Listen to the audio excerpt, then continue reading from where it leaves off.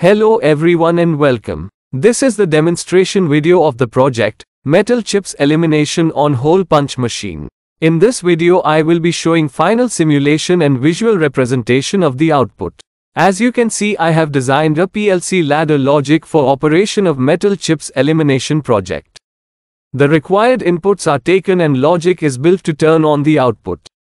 Now let us have a look at the visualization video. Here I have provided start button and indicator, stop button and indicator, cycle start button and indicator, a cycle reset button, an object detected indicator. And these 4 tabs will show the status of the current sequence. Now I am simulating the final output. The system is off as can be seen from red indicator. Now I am starting the system by pressing start button. I will now place the object and the object detected indicator will glow.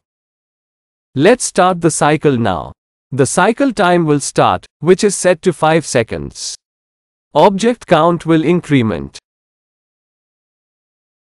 After the punching operation has been completed, the operator will have to remove the object and place another one. The same cycle sequence is then repeated.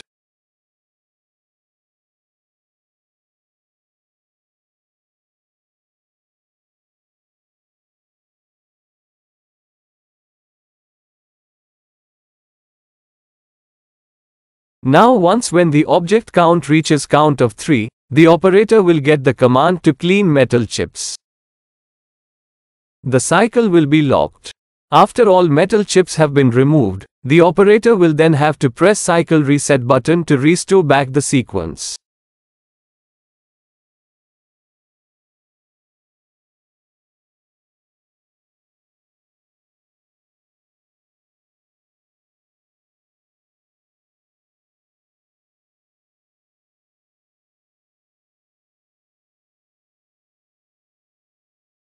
This is the power and control wiring diagram done in Profi CAD software.